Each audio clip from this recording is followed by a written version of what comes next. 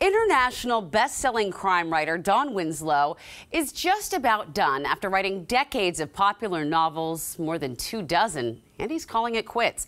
Winslow's City of Dreams is the second book in his epic trilogy about an East Coast crime family. Well, I recently caught up with him to talk about the book and what's next after writing. This is the second novel of the trilogy, warring crime families in Rhode Island. So the word on the street is that's where you're from. Where did you pull inspiration from these books? Just what you saw around you? The inspiration comes from a couple of places. Certainly growing up in Rhode Island during an era when, let's be frank, there was a lot of mob activity and the mob was very big in that area back then. So I grew up around that. It was so sort of the stuff of your life. You didn't even think of it as terribly extraordinary.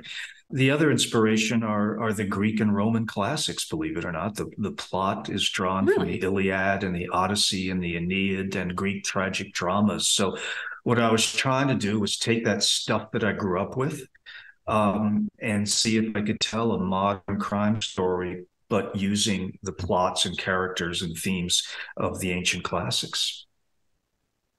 I do not think I've ever heard anyone say that they took something that Homer written and based it on a class and a crime. I think this is so fascinating. Also kind of a unique challenge to yourself, right?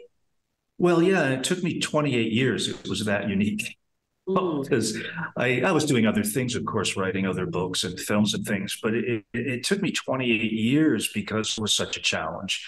Trying to find the modern equivalents of those ancient events. You can't roll a big wooden horse into the streets of Providence in 1988. That doesn't work. Who would a goddess be in Providence, Rhode Island in 1988? I was there. I ran into very few of them. So it was, the challenge was to try to find, what are the modern equivalences? And could I write a crime saga that would stand alone as a crime saga? You don't need to know the classics at all, I hope, in order to read this. But at the same time, remaining faithful to those stories. Well, I mean, I'm hoping there's no sirens we need to escape in Rhode Island.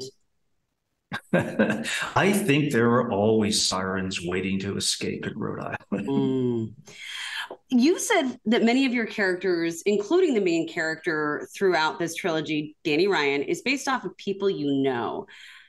Tell me more about how much of your memories and past go into your actual characters. Listen, I was not involved with the mob, nor were my family. We're not connected in that way. And yet Rhode Island's a very small state, about the size of a Walmart parking lot. Everybody knows everybody. And so you grew up around it. So sure, I knew the Danny Ryans of the world, the protagonists of these novels. I played hockey with them. We surfed together, went to bars, movies and that kind of stuff together. And so when I started to write Danny, he was no problem. I've known him all my life. I love that you know this person. Like you said, you've known him all your life. These characters are very intimate to you as a writer, are they not? Yeah, they are, and I won't start to write a book until the characters talk to me. I know that sounds a little crazy and kind of airy-fairy, and I'm not really a kind of airy-fairy guy, but until they start making up their own dialogue and talking to me and they won't leave me alone, I won't start writing the novel. You've had your book Savages made into a movie by Oliver Stone. John section in aisle 3. I love you guys. Many other options are in the works. When you're writing now, is that something that you think of while you're writing? Does it lead you writing it? No? No, not at all. Because if I did that, only bad things could happen, right? Yeah. Either I'd write a bad film treatment or I'd write a bad novel. Those are the two choices. I don't want to do either of those. So look, I'm not naive and I don't mean to be disingenuous. Everything I've ever written has been optioned or bought by film or television.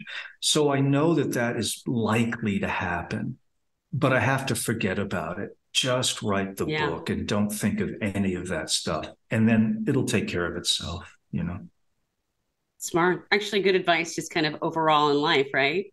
I think so. Yeah. Yeah. Just to focus on what is important and making you happy. to kind of go off what you said, not disingenuous at all. I mean, the bottom line is you are one of the most celebrated crime novelists. And yet, I understand that when this trilogy is done, you're going to step off. You're retiring from writing. What's next? Correct. Well, in fact, this trilogy is done. I've written all 3 books, and so the third one is just on the runway, waiting to take off a year from now. What's next is just more of what I've been doing the past 5 or 6 years. I've spent quite a bit of time on social media commenting on things that I think are wrong, and encouraging things that I think are right. My partner Shane Salerno and I have made some videos which have garnered, unbelievably to me, over 250 million views. And so, wow. I'm going to continue to do that. I just think we're at a point in this country that's an existential crisis for democracy. I think that whatever energies or talents, that I might have, I think are better put to that right now.